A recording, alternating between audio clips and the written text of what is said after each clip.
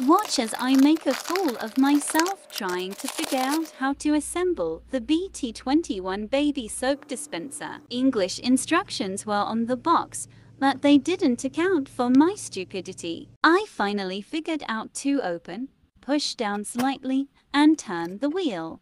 Put batteries in. On closing, match up the arrows to know how to place. It took me over 5 minutes to figure out how to close the lid. When turning, do not follow the arrows. Go in the opposite direction. Unscrew the bottle and remove the silicone seal inside. I screwed the top onto the bottle, but it wasn't working. I thought maybe it was because the batteries were dead, so I changed batteries twice. Then I thought maybe I wasn't screwing the bottle on properly, so I tried twisting over and over.